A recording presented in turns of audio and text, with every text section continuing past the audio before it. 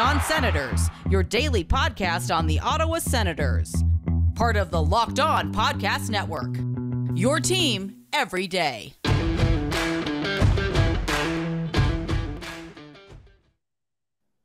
Welcome inside episode 428 of the Locked On Senators podcast. I'm Ross Levitan on the outskirts of enemy territory in Winnipeg, Manitoba, alongside Brandon Pillar up in the Blue Mountains on the heels of another Sens loss. The Ottawa Senators lose their fifth straight game. They fall 3-2, the final score, to the Boston Bruins last night. Will say, though, entertaining game from fights to big hits to momentum goals, and the Senators got their first goal from a defenseman. We'll tell you who that is and more. Plus, speaking of defensemen, Josh Brown just added to the NHL's COVID protocol list, so you can put that into now 6 members of the team. So we'll discuss what could be next. The Senators are supposed to play tomorrow night at home against the LA Kings. We'll discuss whether there's a chance that that is postponed. All that plus the Belleville Senators back in action. This is the Locked On Senators podcast, your team every day.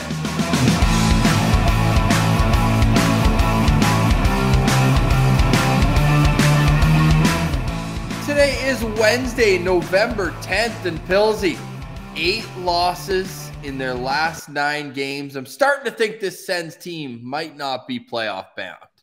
Yeah, I mean, there's a lot of runway left, but the takeoff certainly isn't looking very good here, Ross. What's Andrew Hammond up to?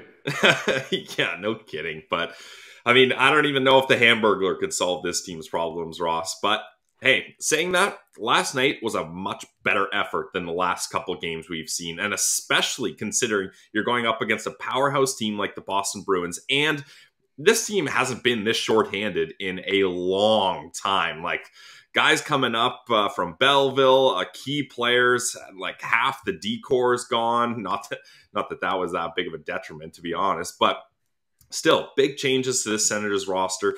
TJ Smith had a lot of changes he needed to deal with and figure out, and I thought this team, considering the circumstances, played a very good game, and only a 1-goal loss, right? Like, this wasn't a 5-1 beatdown like the last couple of games we've seen. A 3-2 loss at the hands of the Boston Bruins here is not that bad. Yeah, not bad at all. When you look at how the game started, shout out if you're following along, at Sens Central, gave you a quick lock, and that was at plus 500 at BetOnline for Zach Sanford to score a goal. And turns out he scored in the exact same fashion as he did in Game 7 of the 2019 Stanley Cup Final, exactly the last time he played in Boston. It was his birthday too, so you love to see all that. The momentum, the vibes, everything was great, Pilsy. How could they not stretch their lead? Because I'm starting to see a trend here, and it's not one that I like. The Sens have scored 6 times. They've opened the scoring 6 times, and they've only won 2 of those games. Yeah, it's brutal. Like, normally, the odds when a team scores first, if you go to betonline.ag, are drastically in that team's favors. Like, stats for when teams score first and if they win or not are usually heavily skewed that, yes, they do indeed win. And the Ottawa Senators can't seem to get that to work out for them. But I want to talk about this goal because, man, they should have put the C on Brady Tkachuk a long time ago because he is playing like an animal out there. Point per game as captain. Ever since they slapped the C on his chest, he's been doing so amazing. And that play was absolutely incredible. Pilsy, are we saying he's been captain for 3 games? Because he knew before the game against, who was it last Thursday? Vegas. He knew before that game that he was going to be named captain. He had a goal there. He had a goal Saturday against Tampa, and then this beauty assist on Sanford's goal. Yeah, I mean, this whole play is Brady Tkachuk. Like, Sanford's just lucky to be there. Like, he gets the giveaway, stick handles in a phone booth in the high slot, right away gets the puck on net, as Brady Tkachuk always does. Then, as he's falling down, he corrals it, stick handles it, and then sends it over to a wide open Sanford, who, I mean, it doesn't get much easier than that to get a birthday goal. So that's an amazing play to start things off. And hey, I'll eat my words. I said I didn't think Sanford was quite ready to go from 4th line to 1st line, and I thought he played pretty well there. And I think it was I don't know if we're going to see him stay in the top 6, but at least it's showing that if there is some injury troubles, there's a guy you can comfortably move up to the lineup. Very fair. Now, you got shifts with that line throughout. I mentioned on yesterday's show, I thought it could be a situation where he flip-flops with Igor or Tyler Ennis or anyone on that right side. Drake Batherson played the 18-20 as well. The time on ice was pretty interesting. We'll get into that about last night's game as well, because you look at it, and we should have mentioned this on yesterday's show, so apologies for not, but when we discussed Connor Brown missing a game, that was the first game he's missed since 2016 in the NHL. He had the 4th longest Ironman streak. It was at 384 games. So pretty unfortunate that he was out. We'll get into what Igor did replacing him on the right side, but you're right. Sanford played well, man. Over 15 and a half minutes. 4 shots on goal, 2 hits, a block, 3 takeaways, which I really like to see. And that was noticeable out there. Ever since that Dallas back check, this guy's just stripping pucks. And if he can add that to his arsenal, he's just going to be that much more valuable for this team. So good on Zach Sanford making the most of this opportunity in the final year of his contract. Now, the real problem here was the Senators not finding a way to convert on the power play. They had a 5-on-3 for about 30 seconds, and they go 0 for 6 in the game. How much do you discredit the Sens power play being the reason why they lost last night's game? I mean, massive. When you go 0 for 6, like a team as... And when the other team scores on theirs. Yeah, exactly. Yeah. And a team that's as like championship pedigree and disciplined as the Boston Bruins usually are, you don't get a lot of times where they're giving up 6 power plays. So to not score on a single one of those is pretty brutal. But I will say, I really like DJ Smith's move to call a timeout in the first when they were about to get that 5-on-3, right? Like, that's a move where I think a traditional hockey coach would be like, you're wasting your timeout. Like, you got to wait till the 3rd period because now, look, you're down by a goal and you trying to get the net empty and you don't have a timeout, so you waste it. I don't buy that. I think you need to take a look at the game. DJ Smith saw they had some momentum here. They were on a 4-on-3, about to go to a 5-on-3. So he gets his top unit out there. His top unit was already out there for a considerable amount of time. So he gets them a breather. Let's talk about how to set up this 5-on-3. And unfortunately, pretty much 5 seconds after that timeout, Josh Norris bobbles the puck at the blue line. It clears the zone, and that's kind of all a waste. But the process is there. Like that, I think that was the right move. Now, the second power play unit, there's a couple guys off that unit. Igor Sokolov had to replace Connor Brown, so that's definitely a change there. And Igor Sokolov, your first NHL game, no practice time whatsoever, and being put on the second power play unit, like, it's going to be tough to adjust, but I thought he did well there. And yeah, if the Sens are going to have any chance winning these games, especially close games, you need to get that power play clicking. I mean, they had a bunch of shots. I think at one point with 5 power play opportunities, they had like 8 shots on net. So it's not like the chances weren't there. I think the biggest problem, Ross, was entering the zone with the power play. There was a lot of times where they were trying to enter the zone, and it was just obvious. I think everyone could tell, especially the Boston Bruins penalty killers, that when they were about to enter the zone, whoever had the puck, that was the only option. Like, it wasn't like someone carrying the puck had options if a defender got too close to him or whatever. Like, they just knew, all right, this guy's right about to hit the blue line, smother him, and we're going to stop this zone entry, and then we'll get it out of here. And I feel like that's what happened at least 4 or 5 times there. Oh, my God. The Sens power play. Don't get me started on it. 1 for 19 since their game in Minnesota. One in their last 19. The thing is, Ross, though, it really shouldn't be this bad. Like, it doesn't have to be dominant, but their top power play unit is incredible on paper, right? Like, you got Norris, Batherson, Stützle, Shabbat, Tkachuk. Like, that's a really good 5-man unit. And then their second power play unit has actually been buzzing. Like, they've actually been producing chances. They just can't seem to score, which is the frustrating thing. Like, it's not like last year's power play where you're like, this legitimately is never going to work. Yeah, like, they're doing the drop pass way too much. No one's in sync here. Dadonov is just a pylon out there. You know, like last year, we were like, this power play isn't going to work. There's so many reasons why they're not successful. This year, apart from breaking into the zone, they should be successful. Yeah, well, the first unit at least. The second unit, we'll see. For me, it wasn't even the first period power play. Yeah, the 5-on-3 would have been really nice. But when David Pastrnak took that penalty, they called it roughing against Shabbat. It was a high stick. 6 seconds into the second period. That one you need to convert on the fresh sheet of ice. And DJ Smith, after the game, mentioned that the ice was bad, and that was a part of the reason why the power play wasn't successful. I mean, yeah, sure, Boston did get their power play goal just like deflected off of Brad Marchand on the side. It wasn't like it was a beautiful passing play, but with a fresh sheet of ice, I don't think that's a very good excuse. And after that power play, Pillsy, the one at the start of the second, Ottawa goes 10 minutes without a shot on goal. They go from being up 1-0 during that stretch to down 2-1. And to me, yeah, sure, they tie it up after that, but it really felt like that's where the wind was sucked out of the Sens' sails.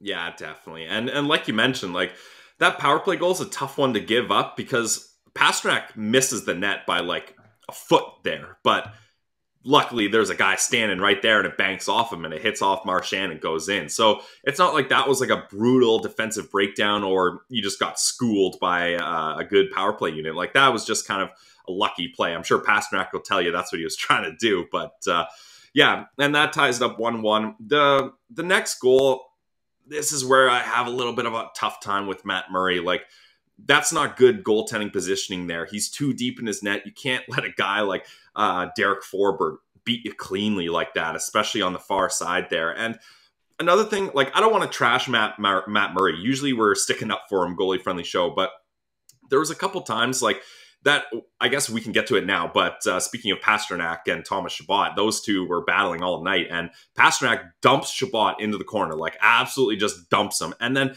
I love this play from Chabot, though, because Chabot doesn't just like hang his head and he's like, ah, crap, and slowly gets up. He's into the game at that moment. He's pissed off that happened. He focuses on the puck. He dials in on Pastrnak. Matt Murray is diving over to get his stick over to make that save, but it's Thomas Chabot's resilience and really like initiative that he's like, I'm getting there and stopping that puck. He stops the puck from crossing the line and then gives past a cross check right after. Like, I love that intensity from Thomas Chabot, and that's something I want to see more of. Now, what I wanted to get to there, though, is Matt Murray so many times, he's not agile. Like, there's so many times where he's stuck in his position, and then when something changes on him, he's done. Like, he just freezes and he flops over. Like, that's a situation where you should have been able to push your pad over from that butterfly position and not have to make a sprawling stick save that also your defenseman needs to rush from the corner to stop on the goal line, right? So there is some times where I'd like to see Matt Murray get a little more agile, and those types of plays hopefully wouldn't be as dangerous. And the temperature was turned up the shift before, right? So that's the one you're talking about. And then we got to get into that hit from Josh Brown, murderer's row. That's what Josh Brown needs to bring more and more to this team. There was a split second from that initial camera. I thought Chara was back in Ottawa. That number 3, the 2D jersey, just standing up in neutral ice and flattening Trent Frederick. And I respect that there didn't have to be a fight right after a clean hit. We'll get to the 6th scrap later in the game. Shout out Alex Formanton, friend of the show. But when you look at just that was shoulder to chest, and you got to keep your head up, kid. I mean, that's about as textbook of an open ice hit as there is. And Trent Frederick, he left the game immediately after that and did not return. So I bet he's going to be missing some time, and definitely a concussion spotter said, yeah, you got to get off the ice there. But that's the thing, like Josh Brown. He's given a few of those out, though, too, Trent Frederick. So we wish him well, but he's a tough customer. He knows when he straps on the skates. It's a physical game out there. Yeah, I mean, what goes around comes around, right? So, and that's the thing, like Josh Brown, that's a bag of tricks that he needs to be using more often because, no offense, he doesn't have a lot of bag of tricks. So when you can do that and really make an impact like that, that's going to go a long way. But however, Josh Brown has been placed in COVID protocol, so he's not going to be able to kind of bounce from that and continue that physical dominance. But that's yet another piece of this decor that's now in COVID protocol. And then, speaking of decor, the Sens finally got a goal from their defenseman. We'll touch on that afterwards. Wrap up the game last night against the Boston Bruins, in which Bruce Cassidy, Ottawa native, got his 200th win as an NHL coach, and the crossbar that was so close. All that afterward from our friends at Built Bar. Built Bar is the protein bar that tastes just like a candy bar. If you've been watching us on YouTube, Built Bar's got the YouTube ads going. Shout out Built Bar. The mix box is always the way to go. Mix in 16 amazing flavors, and they're all great for the health-conscious guy or girl because you can lose or maintain weight while indulging in these delicious treats. They look like candy bars, but they give you all the nutritional benefits of a protein bar. They're low in calorie, they're low in sugar, but they're high in protein and high in fiber. And that's a nutritional grand slam. They're soft and easy to chew, and you can get yours right now. Because you're a listener to the Locked On Senators podcast, you're getting a 15% off your next order. How's that? Just use promo code LOCKED15. Promo code LOCKED15. It's Built Bar, a protein bar that tastes like a candy bar. Go to BuiltBar.com and use promo code LOCKED15, and you'll get 15% off your next order.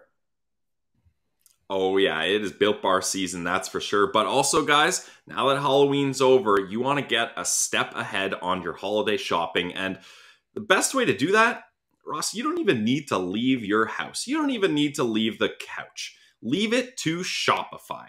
And everyone knows if you're looking for something, Shopify can provide it. But if you're a business trying to provide a service, Shopify is also a great spot for you. It gives entrepreneurs the resources once reserved for big businesses. So upstarts, startups, established businesses alike can sell everywhere, synchronize online and in-person sales, and effortlessly stay informed. That sounds good to me. Scaling your business is a journey of endless possibility. Shopify powers over 1.7 million businesses. Why not add your name to the list? From first sale to full scale. Reach customers online and across social networks with an ever-growing suite of channel integrations and apps, including Facebook, Instagram, TikTok, Pinterest, and more. Gain all the insights you need as you grow with detailed reporting of conversion rates, profit margins, and beyond. So get all the stats you want.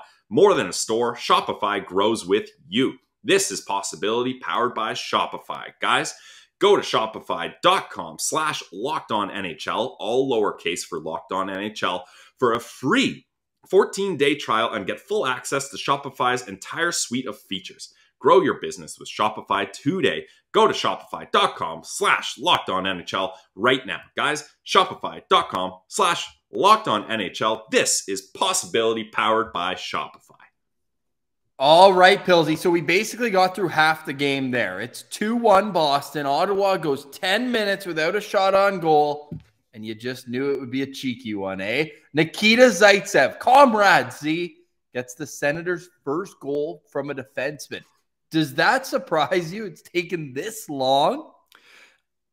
Yes and no, because the Ottawa Senators, they don't really have, like, apart from Thomas Chabot, they don't have the offensive flair defenseman. And I mean, Thomas Chabot has so much to worry about. He doesn't have time to be scoring goals. He's got enough on his plate already. So part of it doesn't surprise me. What surprises me though, Ross, is Zaitsev scored from about 6 to 8 feet closer than his usual spot. So he's getting closer to the net there. But that one tips off Bruins defenseman and goes in. I think everyone in the building watching on TV was shocked that one went in.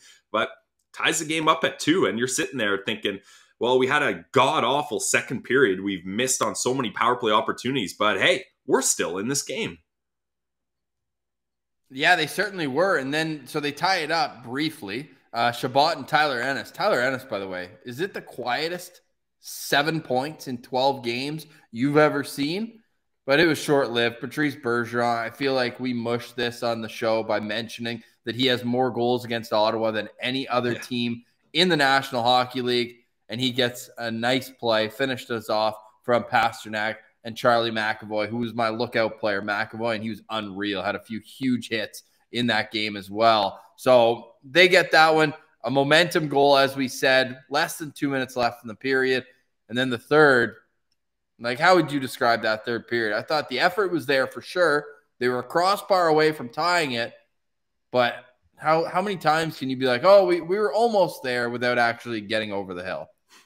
Well, I think it's ironic that you're asking me this because it sounds like we're talking about Pilsy's parlay of the day here, right?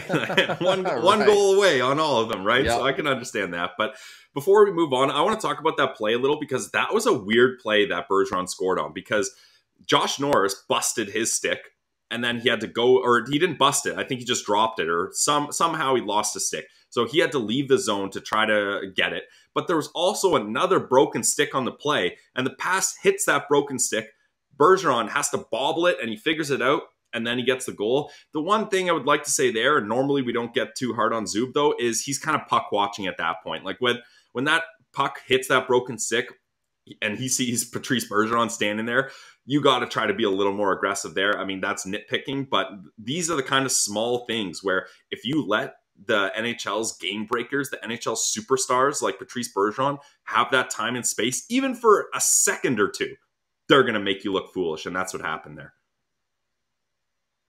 That's exactly what happened. And, you know, when you go up against these top-end teams, you have to play up to the competition. You can't allow them to dominate games. So, unfortunately, that's the case here in last night's loss. The Senators now 5 losses in a row and 8 of their last 9 games. When will the beatings end, or could they become like the LA Kings, their next opponent, who lost their first 6 games and then won their next 6 games? So you got a team coming in here who is raring to go. And I think that's a little dangerous when you look at this Sens team who's so beat up right now due to COVID and otherwise. Yeah, absolutely. Yeah, I watched their highlights from last night's game, and they got some. This is not your big brother's LA Kings team, Ross. Like, they've got some speed now. You know, it's not just the big, slow guys like Lucic and all these big guys, but they're a different team now. But before you head over to that game, there's a couple things we need to talk about too. Let's get into, where do you want to go first, Ross? Igor Sokolov or Brandstrom? Because these were 2 big storylines of the night that we need to get into. Let's go with Brandstrom first. Okay, Brandstrom first. Now, here's also one thing I want to mention too is people on Twitter, I think, have a warped idea of what Brandstrom is. Like, all this, the savior talk is a little silly. I think, like, really, guys, Eric Brandstrom is like a false prophet if we're talking about that. And Jake, the real deal Sanderson, he's like, that's the guy we need to be waiting for as the savior, because Brandstrom can help this team, but I don't think he can save it. Whereas when you get a two-way guy like Sanderson, who can not only defend well, but also bring the puck up the ice well, and for everyone saying he has no offensive upside, well, he's pretty much ended that debate. So that's the guy that's going to be the savior here. Sure, Brandy may look better in pictures and the memes might be a bit better, but I don't think we need to be putting those types of expectations on Eric Brandstrom right now. No, I think what you saw last night, I mean, still an upgrade over what the decor looked like over the last 5 games. Yeah. He's fearless for better and worse, because he got smoked, 3 times? Twice by Curtis Lazar? Yeah. Yeah, and this is the thing, like, we like Brandstrom on the show. I've admittedly probably been too high on Brandstrom. Like, every time we do our prospect list, Ross, I feel like the one thing that we have different is I'm always telling you we got to get Brandstrom up a spot here or something like that. And so I don't want people to get it twisted here, but man, oh man, I don't know. Like, he looks like he's not growing in size in my eyes. It seems like he's shrinking. Every time I see him, it looks like he's smaller and smaller. And we all know it. He gets hit hard. No matter where he plays, he gets hit hard, because guys see that he's a puck-moving defenseman that's small. So he's focusing on moving the puck. He's got his head down, and guys are licking their chops, being like, I'm going to crunch this guy here. And that's what happens. But like you said, Brandy's fearless. Like, it hasn't stopped him too much, but I'm worried once those hits start to add up and take their toll, he's going to start playing with some hesitancy, or he's going to be making rash decisions to get rid of the puck to avoid a big hit, which you can't blame him. Or he's literally going to die. Yeah, exactly. Like, you can't blame him. He's looking out for his own safety, and that's totally fair. He hasn't been. Like, that play at the blue line where he's bringing it over, he goes into a cluster of Bruins, and he just gets absolutely rocked. The hit you and I saw him take in Laval in the Belleville season opener was maybe the biggest hit I've seen in the last few years. Yeah. It was insane. And the fact that it's such a trend is really concerning. However, Brandy moves pucks, and he certainly did. I thought that the breakout was a lot smoother when he was out there on the ice. Should we get into Igor briefly? Well, and also, I just want to say, like, Brandstrom was given the opportunity to succeed here, right? Like, he started with Zub.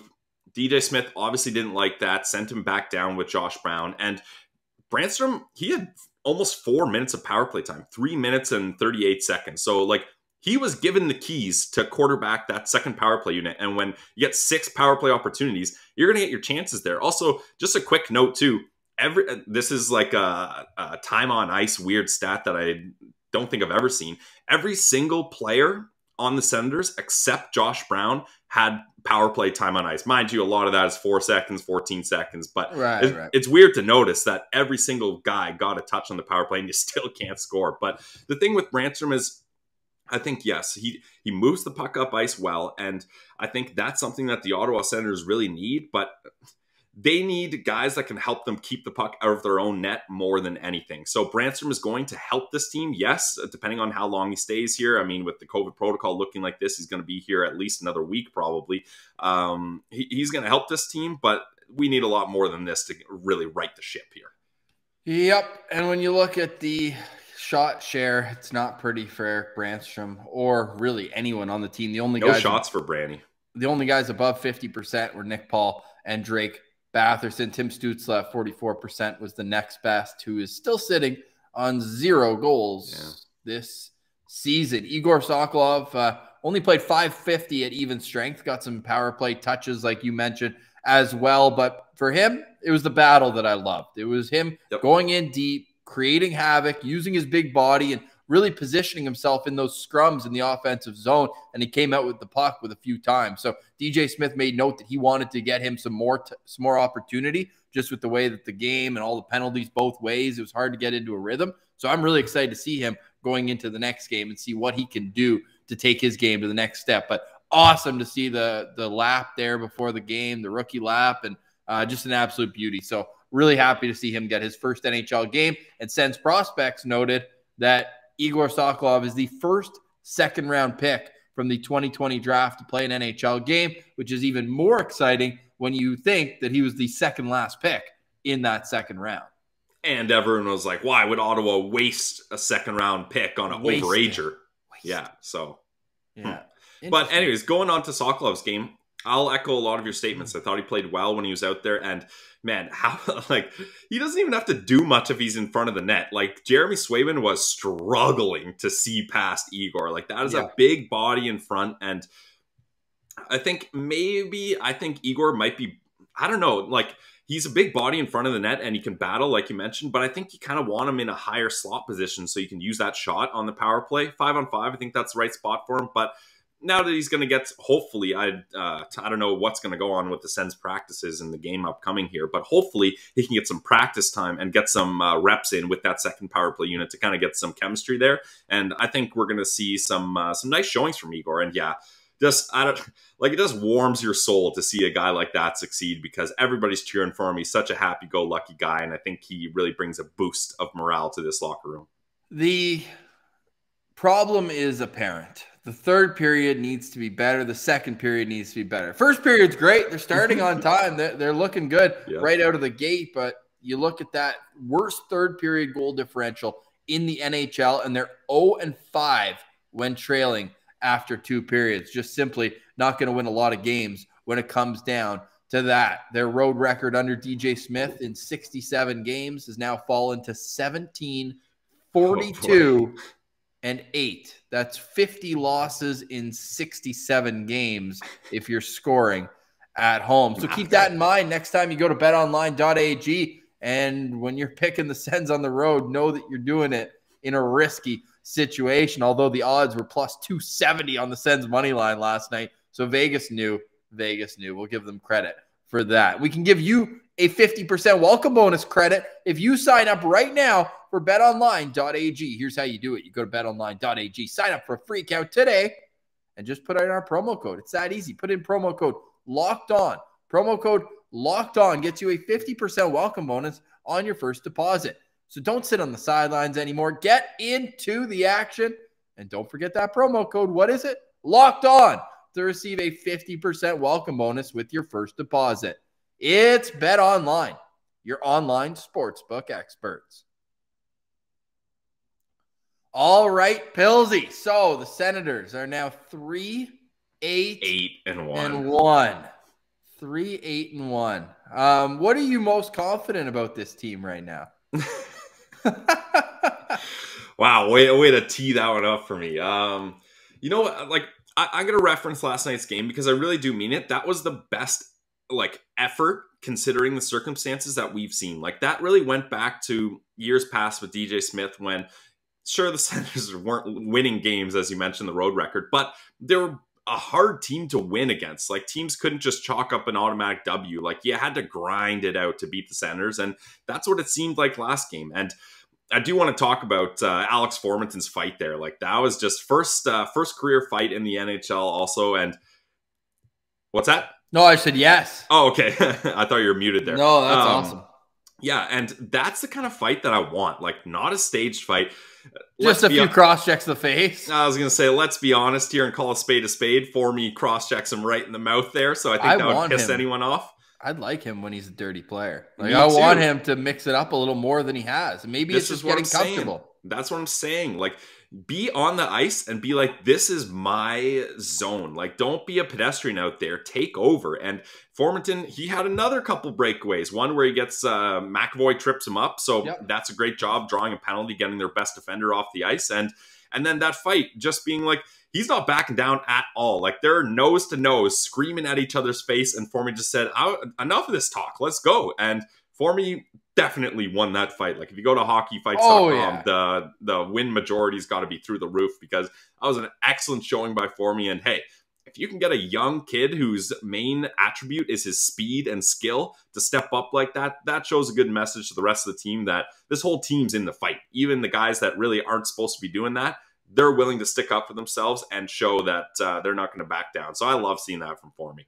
Now, Pilsy, this is up to the minute, and therefore things could change. But you said in the fight. Well, the Senators have 6 players who will not be in the fight for a little while. As I'm pulling up on our YouTube page, the list of 6 Senators, 3 forwards, and 3 defensemen who are currently in the NHL's COVID protocol. And we should add Jack Capuano, associate coach, in there. But we just have the list of players up front. Oops, I spelled Austin as though it's Austin Matthews. Apologies, Waddy, for that. Yikes. But you got Austin Watson, Connor Brown, and Dylan Gambrell. And then on defense, Nick Holden, Victor Mete, and now the most recent is Josh Brown. So say what you want about the Sens decor, whether or not they're any good, but half of them are out of the lineup due to the COVID protocol. So what do you do going into this game against the LA Kings, assuming that everything goes on?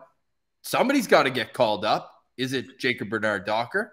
Is it Lassie Thompson, who just got back from injury? What's the play? I don't know. It's an interesting problem they've got here, Ross, because also consider Belleville plays tonight. They play at Place Belle up against the Laval Rockets. So, I mean, it's point. I feel so bad for Troy Mann. Has any AHL coach had to deal with the amount of roster transactions as him? I don't think so. There's no way. There's no way. And thank God they got attached or affiliated with the Atlanta Gladiators, because they can't just keep calling guys off the street and from the 67s that don't happen to be playing to play for the Belleville Senators. So we're ready if they need a goalie.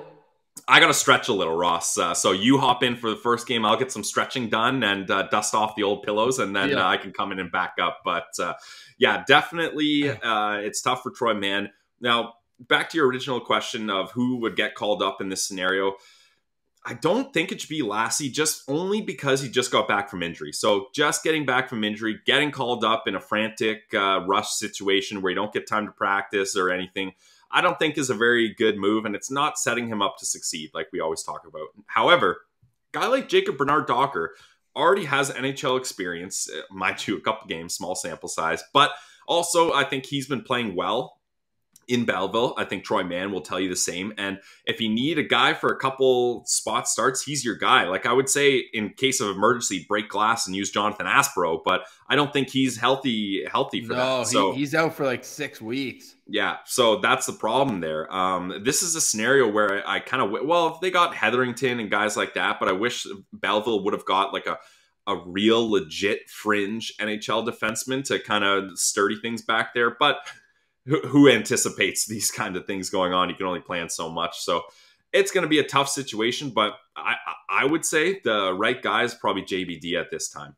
I think it'd be awesome to see JBD up. I think that he's put in the work, and he got a little taste last season. But I think that the 2-goal performance he's coming off of a few games ago now when Rochester was in town, I think that it's just kind of giving him a little extra jolt of confidence. And from what I'm hearing down there is that he looks good and he's working his tail off in practice. And I think that it would be a good reward for JBD. Now, knowing it's going to be just like a 1 or 2 game stint, I think that if it was a longer term injury for somebody up top, then maybe you go with Lassie, because I think he's ultimately closer to being a more NHL ready defenseman. But as of right now, you've got Lassie Thompson, a guy who's only played, I believe, 1 game, maybe 2. He's played 1 game since October 23rd. Yeah. Okay. He got an assist in that game. He looked good. Yeah. But I think that you just let him marinate a little bit longer, because Belleville's in action tonight, and it's a tough matchup at Laval against Calder Trophy. No. Calder Cup hopeful. Cole Caulfield Calder Cup. Yeah, but we can't be mean to him. Otherwise, we might get canceled. You see that tweet? I was gonna, if anyone's getting canceled for being mean to Cole Caulfield, I think it might be you, Ross. No, come on. I'm not even mean. I'm just poking a little fun. And what sports without a little fun between organizational rivalry? I've never said he's bad. I just said that Shane Pinto is better. But his dad took offense to a tweet wondering where Cole Caulfield was. Kind of early to send it in the first period from the Utica Comets. And I won't get into the whole problem of it being like, there's been other issues in the National Hockey League. And then a small white guy gets made fun of a little bit on Twitter, and everything has to get deleted and an apology issued and all that. I do think that it's a little soft, but at the same time, I get that they don't want their teams chirping players on the other team. It's of course, Ken Campbell wrote that article. No surprise that he's the guy who picks that up. But hey, it's a good test for the Belleville Sens tonight, going up against Laval, a team who has called their Trophy Cup. I keep mixing that up. I always do that too. Yeah, they need to switch one of them. Like, come on, guys. There's enough legends in the game of hockey. You could mix it up a little bit, right? Honestly, jeez. So what are you hoping to see from Belleville? This is a team that's real shorthanded tonight, but they've been playing some of their best hockey of late too. Yeah, tonight up against Belleville, I don't have high expectations because, like we said, they're missing a lot of their key players as well. So really what I want to see is stick to the process here. Like, Troy Mann is a great coach, and he has these guys buying into his system, even though half the time it's new guys that he has to teach his new system. But if they can play sound hockey, I'm not expecting a W here because it's a tough task, but just play the proper way here and try to rely on your goaltending. Your goaltending's been hot lately. Hopefully, I'm sure it's probably going to be Mad Sogard in the pipes tonight. Hopefully he can stand on his head and help shut the door here, and maybe the Sens can squeak away a low-scoring win here. Yeah, I would like to see it, because any win in the organization right now is huge, because we tweeted out this morning this photo of Ben Affleck at his worst and Bill Clinton at his worst. And that's us kind of limping into today's show, because the hope that was eternal through the offseason has just flattened. It is dead. This team is, third last in the National Hockey League, fourth last. You could put Sens fans' hope on COVID protocol list as well. Add that there. Well, no, because that comes off in 10 to 14 days, whereas this is... Hopefully that happens. This is tough right now, Pilsy. Yeah. It is tough. And all we need here, I think, to turn the tide is get Timmy on the score sheet. Like, at least the coach understands this slump and understands the importance of the player, because if he was in a different situation, I think he'd be down in the bottom 6, maybe getting his ice time cut a little bit. But no forward on the Ottawa Senators last night played more. I lied. Josh Norris is the only Ottawa Senator that played more. Timmy was on the ice for 20 minutes and 51 seconds. I don't know how long we could just say it's only a matter of time. He had another 4 shots on goal. It's just not going in for him, and you can kind of sense his confidence is disintegrating. Yeah, and I mean, it's tough for being a young superstar who has a lot of pressure on them and who's used to scoring these kinds of goals, that it's just not happening. So, yeah, Ross, do we want to say it again? Eventually it's going to happen. And eventually hey, I called the Zach Sanford goal last night. I'm calling it. Tim Stützle will score against the Los Angeles Kings, the team that passed on him in the draft. I was going to say, there's some tie-ins here because not only did they pass on him, but also their owner has a lot of German connections, right? Whoa. We thought it was almost a slam dunk that they were going to take him because of his German connections, but that wasn't the case. So maybe he wants to sprinkle a little revenge in there if you're Tim Stützle. So I'm with you, Ross. Let's hop on that. Or maybe I shouldn't be with you. Then I'll mush it. I don't know what to do. I am locking it in. Tim Stützle will score his first goal of the season, and we'll give you the odds of that on tomorrow's show. It was entertaining, though, right, Pilsy? To wrap it up, I had fun watching that game. Yeah, absolutely. I had fun. I was fired up. Big hit from Josh Brown. Nice play by Brady. Sanford gets his first on his birthday. Formey gets the fight. Batherson hits the crossbar in the third. And more goalie content. The last thing we got to pull Yes. up Oh, my God. Thank go. God. I would have been pissed if we forgot about this. Go ahead. Philip Gustafsson is now the third person to wear Anton Forsberg's gear. We remember the Artie party. Oh, yeah. Artem Anisimov last year didn't get to go on the bench or take warm-ups. He was just the e-bug in the back room. We got photos, though, thank God. But last night, Philip Gustafsson had to take warm-ups in Anton Forsberg's equipment. What? That is wild. And, we're both goalies out there. You might as well be naked out there if it's not your own equipment. Now, I'm not off the top of my head. I don't know the size comparisons between Forsberg and Gustafsson. Pretty similar. Maybe you can look that up quickly. Imagine while I'm going here, but imagine if it was Sogard's equipment. You're swimming in this stuff. I mean, and the thing too is oh man, when Josh Norris bowled over Matt Murray, when Josh Norris bowled over Matt Murray, I was like, oh man, if Gus has to go in here with another Tendy's equipment after an emergency call-up, that's going to be tough on him. So that's worse than an e-bug. Definitely, because you're so used to your equipment that any change will really have an effect. Maybe people might think I'm crazy, but the skates is the biggest thing, Ross. The skates is the biggest thing for sure, because everything else, if it doesn't fit, it's just big stuff designed to block stuff, whatever. Right. But your skates, if your foot's loose or you got your toes curled like this at the end of it, that's going to really affect how you play on there. So I was so relieved, not only because we want to see Matt Murray healthy, obviously, but that Gus didn't have to go in there when he got knocked over, because that's so unfortunate to put that kid in a situation like that. Yeah, well, the Senators are back on home ice. Hopefully they can find Philly's gear because nobody knows where it is. I think it probably went to Laval with the team, right? So maybe. That was probably the issue, is it was in a separate, I don't know, truck, plane, bus, whatever. And Gustafsson wasn't able to get it with him and go. So that's just wild. Do you know how they could have avoided that? Let's hear it. If they didn't send him down for absolutely no reason on Sunday. And hey, they did. And that's kind of what we get, is a little content out of it. So glad we didn't miss that story at the end. And we've got plenty more to preview tomorrow, because the LA Kings are a similar team in the sense of going through a rebuild like Ottawa, but they seem to have put the next gear onto it. What do they have that the Sens don't? We'll discuss that tomorrow, Pilsy. For today, we say goodbye to Brandon Pillett. I'm Ross Levitan. This has been the Locked On Senators podcast, your team